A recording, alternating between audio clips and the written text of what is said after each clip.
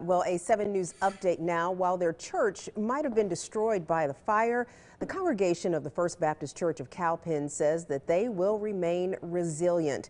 Now, the congregation, they met on Sunday morning for the church service at Broome High School in the Fine Arts Center there.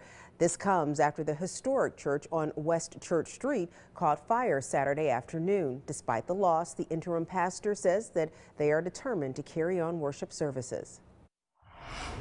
The community has been super. They have extended all kind of hands to us to say, how can we help? What can we do?